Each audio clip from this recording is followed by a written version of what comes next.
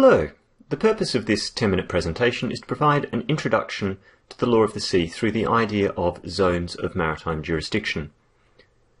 So in this first of 3 screencasts, I'll be focusing on zones under territorial sovereignty, internal waters and the territorial sea. But I'll also be providing an introduction to the idea of zones of jurisdiction and maritime zones in general. So let's start. The first point to note is that while we commonly say that the oceans cover 2/3 of the world's surface, much of that water space falls under national jurisdiction. However, as we'll see, jurisdiction is not the same thing as sovereignty. This is a point we'll really pick up in the second screencast. Jurisdiction may confer limited rights to regulate particular subject matters, such as fishing or drilling for oil, and that doesn't necessarily mean you need full sovereignty over an area to control those activities. The point is that coastal states have different powers in different zones of the ocean. In some areas they have full sovereignty, in others they have only particular rights or particular forms of jurisdiction.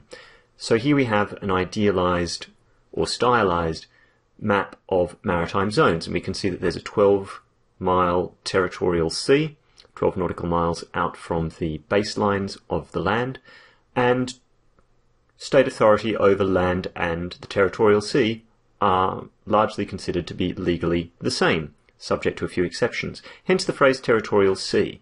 Control over the territorial sea derives from control over the land. Then we have other zones of national jurisdiction, the contiguous zone and the exclusive economic zone, that are adjacent to the territorial sea. And beneath that, the continental shelf, the natural prolongation of the state's landmass over which the coastal state will also have rights. Then we have the areas beyond national jurisdiction, the water column, the high seas, and beneath that, the deep seabed, what's known in international law terminology as the area. The essential point, though, here is that in general states have jurisdiction over a variety of economic activities out to 200 nautical miles from shore, and may have rights over the seabed, the continental shelf, some distance beyond even that. But what this means in practice is that much of the oceans are subject to some form of state authority.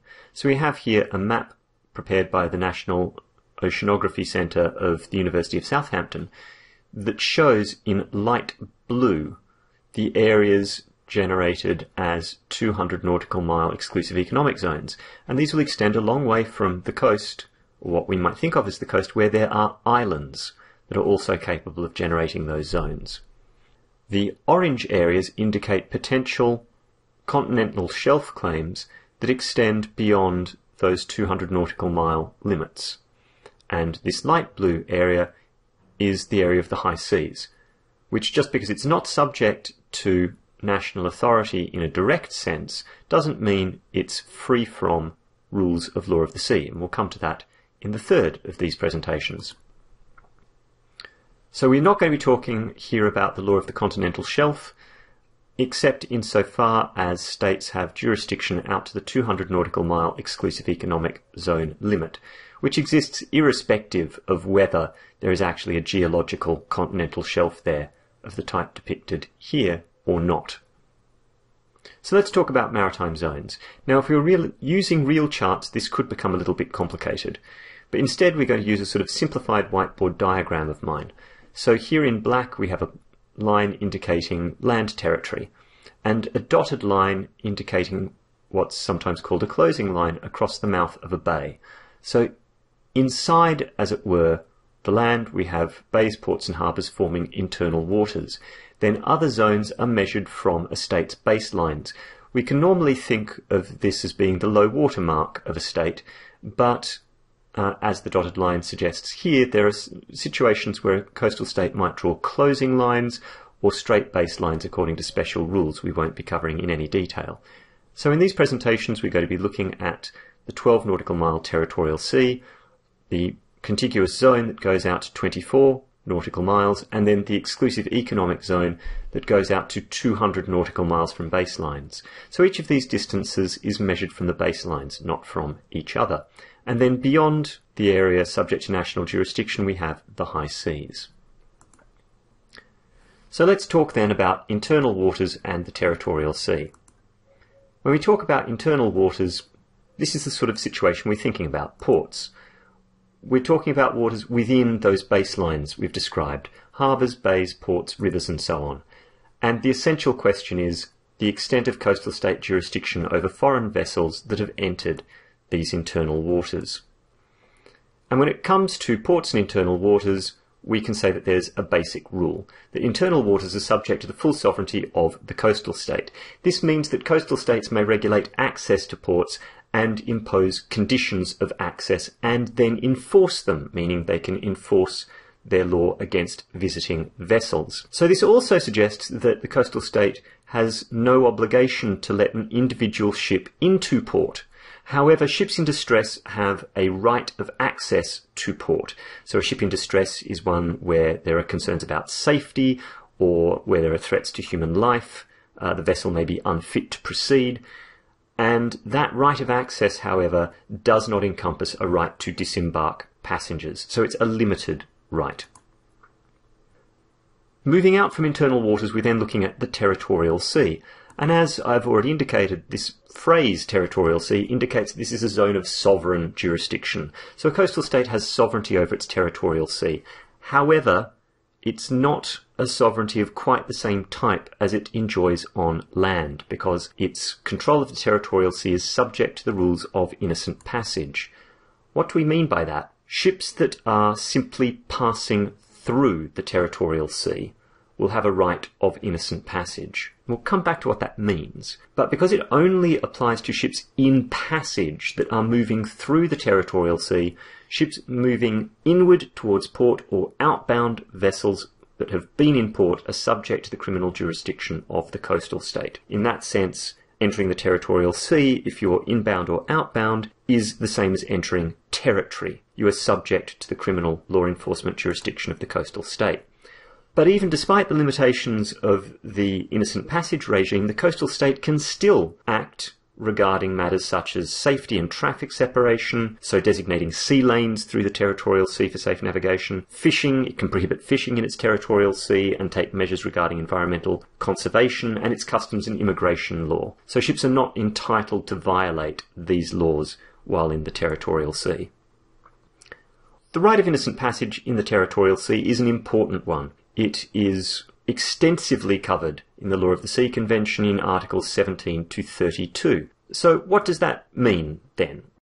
Innocent passage allows a right of navigation. As we've said, it allows you to pass through the territorial sea. But that right can be lost if non-innocent acts are committed, which means the really important question is what acts in this context are not innocent. So there's a list in Article 19 of the UN Convention on the Law of the Sea, and it includes things like various military activities, any exercise with weapons, certain acts of information gathering, any form of fishing, research or survey activities examining the seabed, and then this very wide category, any other activity not having a direct bearing on passage. So the point of innocent passage is it's just that. It's a right of passage. It's not a right to perform other acts the coastal state might expect to be allowed to regulate. And therefore innocent passage must also be continuous and expeditious. You are not meant to stop and hang around, hover in Law of the Sea terminology, except in cases of distress, or if you're rescuing another vessel in distress, or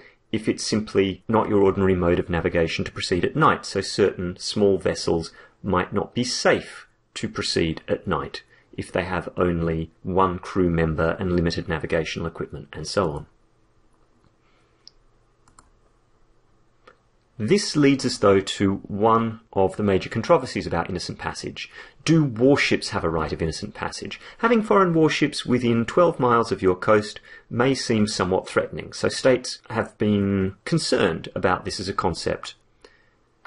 So what does the UN Convention on the Law of the Sea tell us? Well, it doesn't expressly say warships enjoy a right of innocent passage, but it does say that the rules of innocent passage fall under the heading rules applicable to all ships. Further, some of the non-innocent activities that could lose you your right of innocent passage are clearly military in nature. So all of this suggests that warships do have a right of innocent passage. Some states, however, require prior notification of foreign navies' warships if they intend to transit the territorial sea. However, a requirement of prior notification is not the same thing as requiring consent for them to enter the territorial sea. So it's asking, tell us when these come, not saying you can only pass through our waters if we consent, which is potentially an important distinction.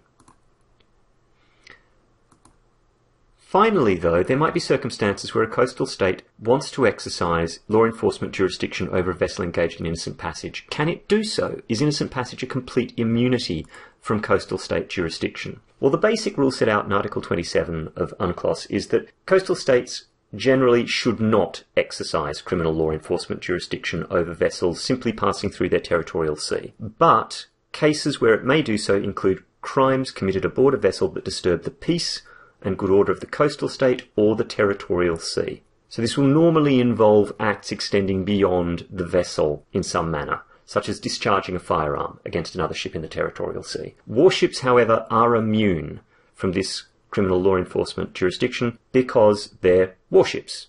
They're an emanation of the sovereignty of another state and enjoy sovereign immunity. So that completes our quick tour of zones under sovereign jurisdiction, the idea that there are sovereign rights out to 12 nautical miles. Later presentations will cover zones of jurisdiction only and the high seas. So in the next instalment, we'll be talking about the contiguous zone and the EEZ. I've described them here as zones of jurisdiction only. That's not entirely accurate, as in the EEZ, coastal states also have certain limited sovereign rights. But we'll come to that next time. Thanks for listening.